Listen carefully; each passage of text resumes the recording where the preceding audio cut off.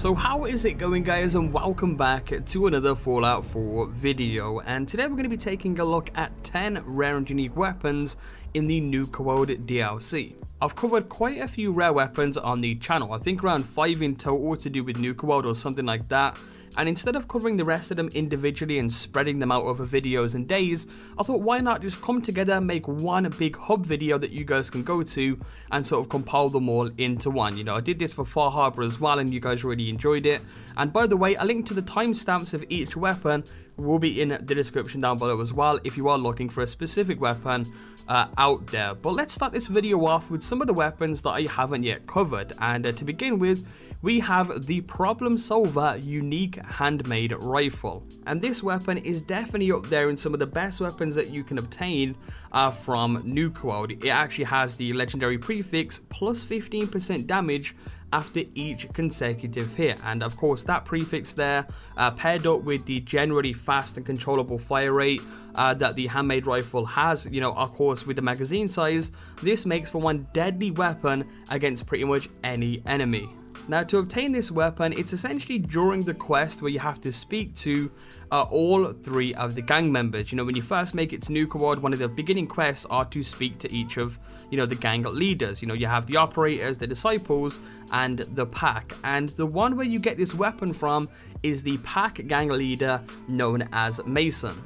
Upon speaking to Mason for one of the first times that you actually speak to him, during the conversation you'll actually get a speech check which is to basically tell him to do what he's told. It will pop up in red for you guys, as you guys can see there from the gameplay, and if you select that and you pass the speech check, he will hand you the Problem Solver, and that is the only way you can get this weapon. So unfortunately for those of you out there who have already got past that point in Nuka World, there is no way of you obtaining it. However, there is an alternative weapon for you guys. The Splatter Cannon is pretty much the same weapon. It's a very unique handmade rifle again.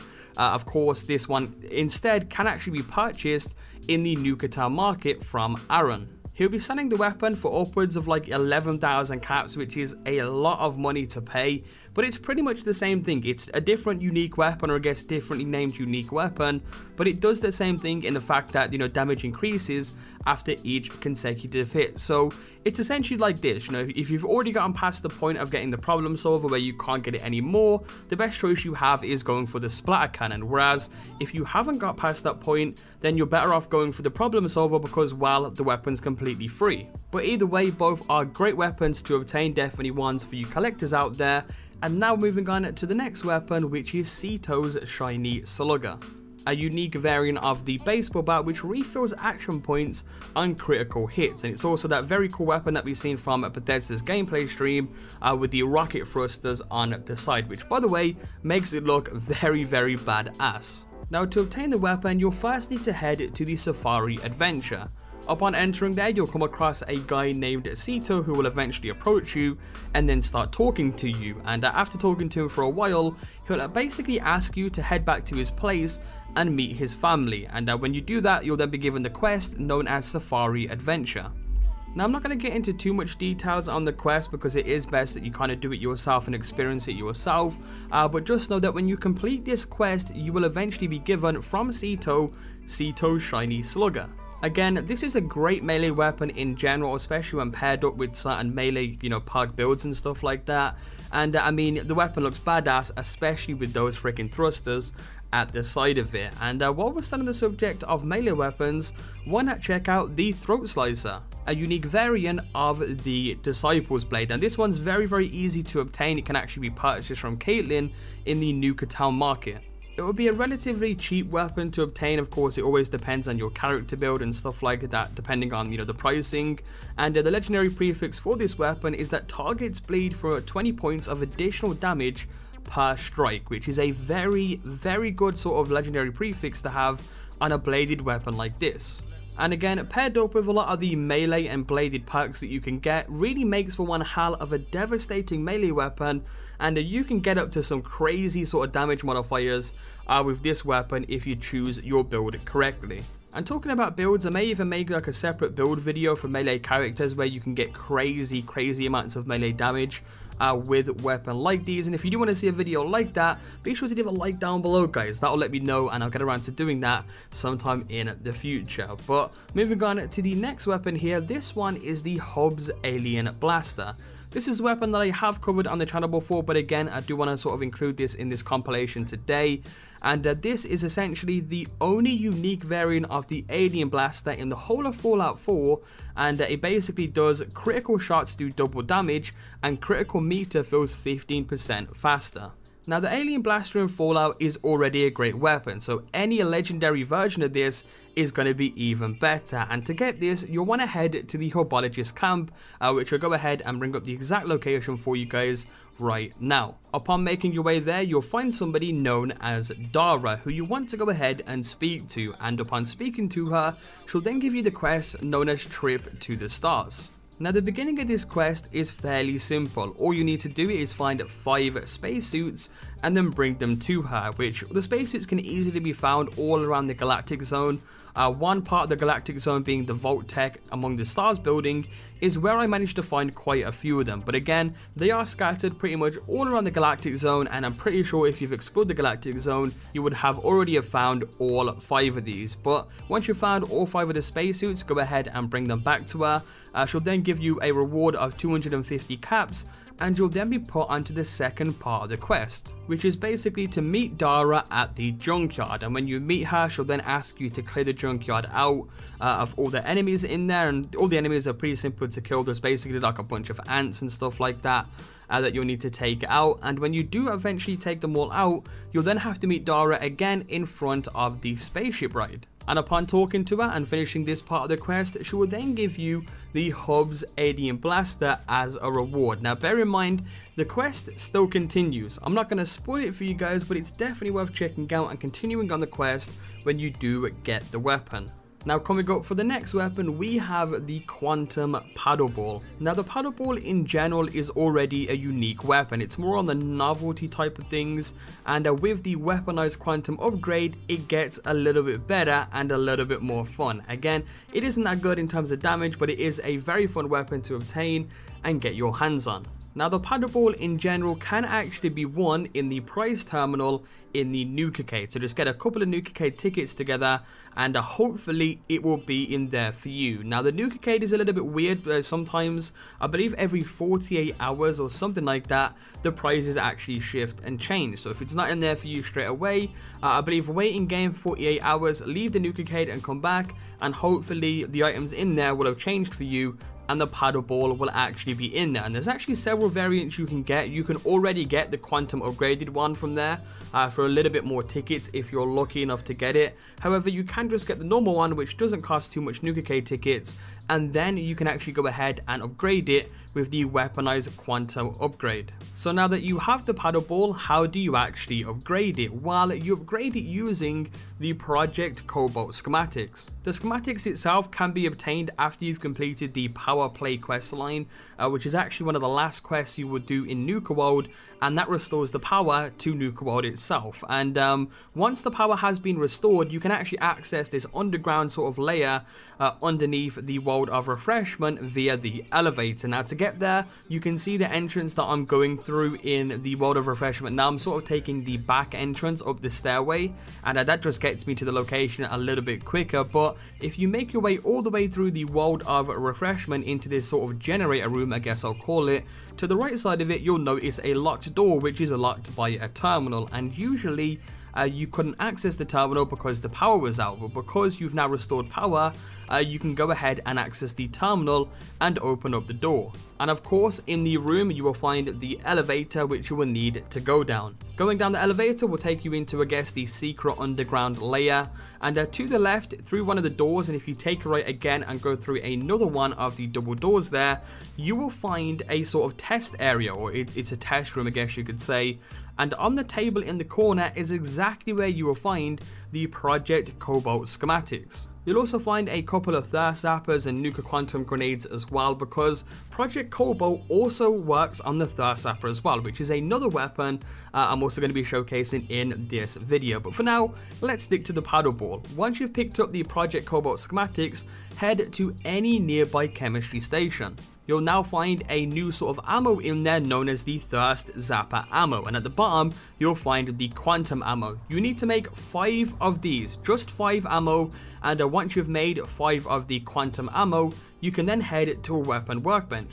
Upon selecting the paddle ball in the weapon workbench, the weaponized Quantum version should now be available. Again, to get the Quantum upgrade, it does cost 5 of the weaponized Quantum ammo, and that is essentially how you'll upgrade the gun with the 3 different types of Nuka Cola, which is pretty awesome. So that's how you upgrade the Quantum paddle. It makes it a lot more fun to use. You can see here, in terms of damage, it ain't that great. It's more of a novelty type weapon, but it definitely is a really fun one to use, and definitely one for you collectors. And that goes the same for the Throatslizers as well. What I showed you guys is pretty much the same thing with the Throatslazer.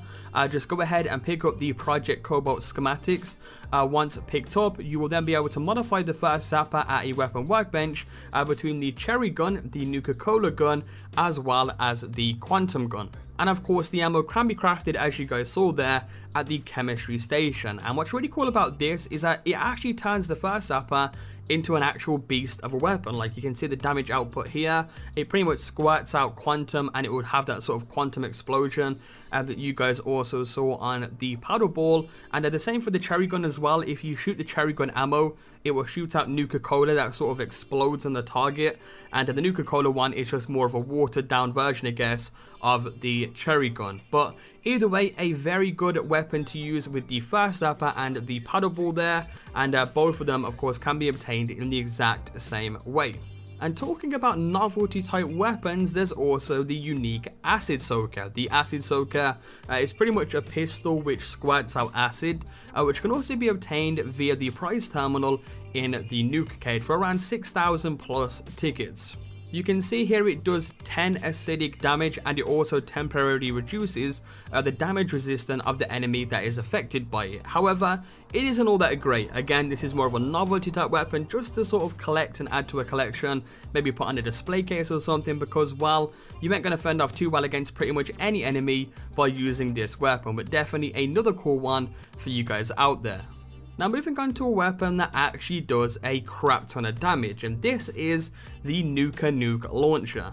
In addition to the Fatman launcher, which pretty much shoots out these Nuka Fatmans, which are absolutely crazy and do a crap ton of damage. Now this is actually a quest reward for the quest given to you by Sierra Petrovita, known as Cappy in a Haystack, and this begins when you first talk to Sierra outside of the Nuka cage. She'll ramble on a bit about Nuka Cola and stuff like that, and eventually, after talking to her for a bit, she'll then give you the Cappy in a Haystack quest, as well as the Cappy glasses. And this pretty much tasks you to find all of the hidden Cappies around Nuka World. I believe there's like 10 in total, and if you guys want to know the exact location for each of those, I'll have a video linked in the description down below to each of the locations. It will save a lot of time during this video, and you can check out all the locations in that video. But once you've found all of the hidden Cappies, you can then head back to Sierra, and she'll be standing outside of Brad Burton's office. Upon speaking to her, she'll then ask you to input the code. Inputting the code will then open the door to Brad Burton's office itself, and that is where you want to enter inside, and then go up the stairs, and just up the stairs there's like this Nuka Cola machine, and to the side of that you'll find a hidden button. Pressing that button will open up a hidden bookcase, and behind that hidden bookcase you will find an elevator. Make your way down the elevator and you'll find yourself in a bit of a secret vault. Spoilers up ahead, guys. I want to mention this right now just in case you don't like spoilers. But at the very end of the vault, you will meet John Brad Burton himself, the creator of Nuka Cola, which is just absolutely crazy.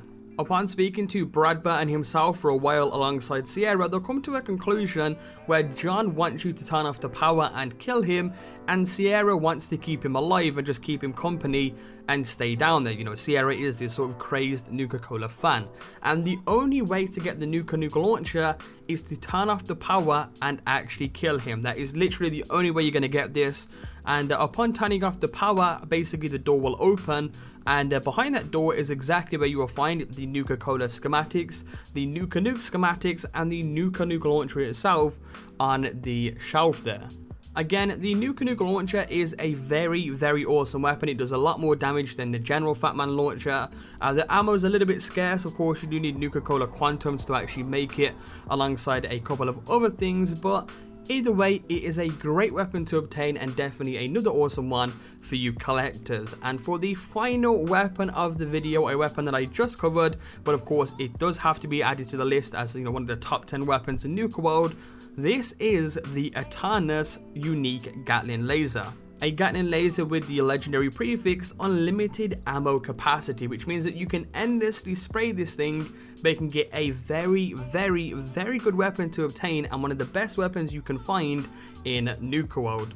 Now, obtaining the weapon's a little bit more trickier than you would think. It's actually a quest reward for completing the Immoral Combat quest. However, there's about 10 different versions of Immoral Combat, and how the quest works is somebody basically goes through the gauntlet and is ready to fight you. It's similar to how you initially arrived to Nuka World. You know, you go through the gauntlet to fight the other boss Kota, well, the same thing's happening but just roles reversed. And the challenger that goes through the gauntlet to face you can be random every single time. So how it works is you'll get a Immoral Combat, the quest itself, given to you at a random time. It can be given to you during Nuka World, you're just roaming around and stuff.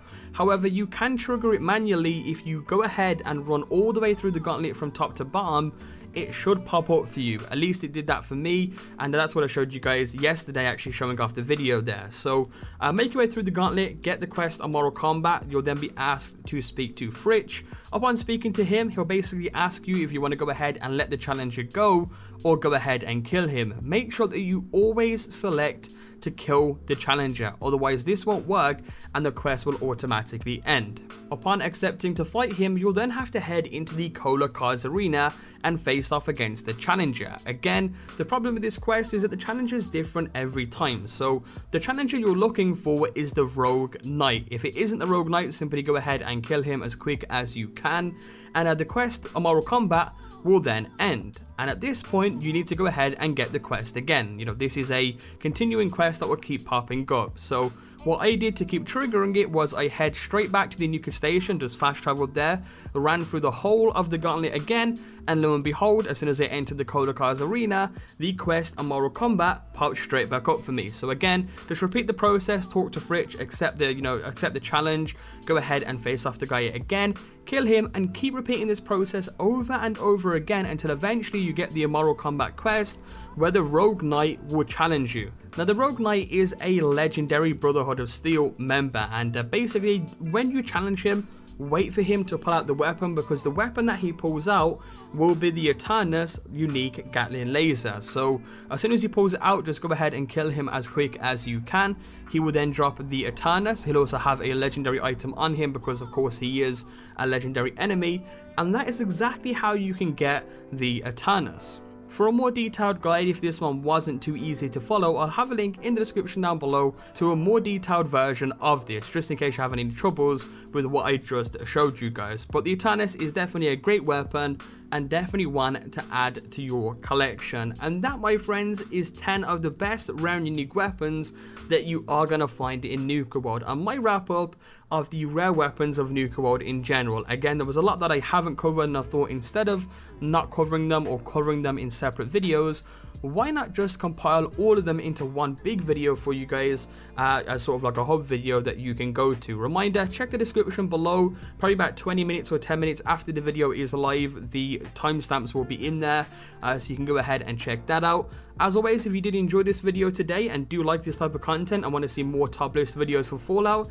be sure to leave a like down below, guys. Your support, of course, is always greatly appreciated on the channel. Subscribe if you're new, and I will catch you guys next time with a brand new video. Peace out.